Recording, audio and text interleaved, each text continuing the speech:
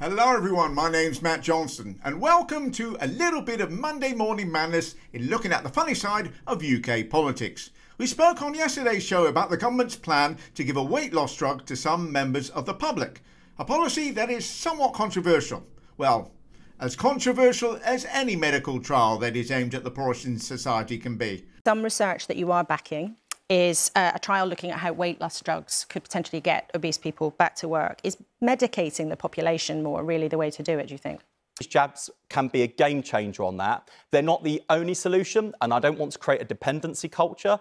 I also, by the way, should say, because there's been a lot of reaction to some of the things I've said this week, I'm also not interested in some dystopian future. No, not when you can have a dystopian now. That was Wes Streeting talking to Laura Kuenssberg on her Sunday show. Now, I did cover this yesterday about the fact that reducing weight can help with things like cardiovascular disease and diabetes.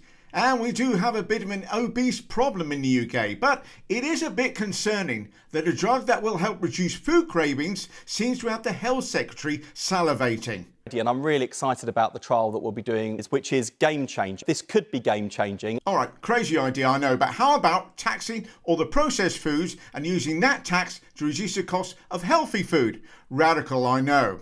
And then getting doctors and dietitians to talk about the importance of intermittent fasting as well. Wes also went on to say that he didn't want to create a dependency culture, in which case giving drugs to the unemployed might not be the best answer. But this all comes down to money. The NHS spends about 9% of its budget treating diabetes.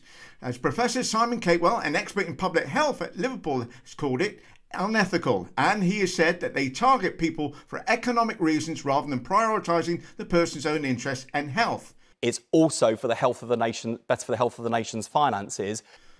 Money over morals.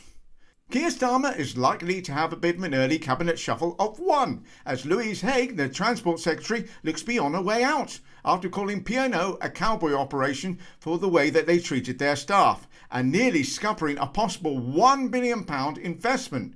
Great time to have a moral conscience, Louise. Remember, money over morals.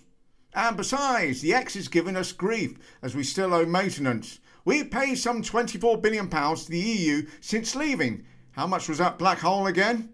With a further £6.4 billion to pay. And if that wasn't bad enough, at the end of the week, Keir Starmer, along with King Charles, would be heading the British delegation going to the Commonwealth heads of government meetings in Samoa, where some of the governments want to talk reparations for the UK's past involvement in the slave trade. A number 10 source said reparations are off the table, as is an apology. We're not even going to apologise? That seems a bit mean. An apology costs nothing. You know, money over... Morals over money. That's it for today. Hope you have a great day and I'll see you all Wednesday. Take care.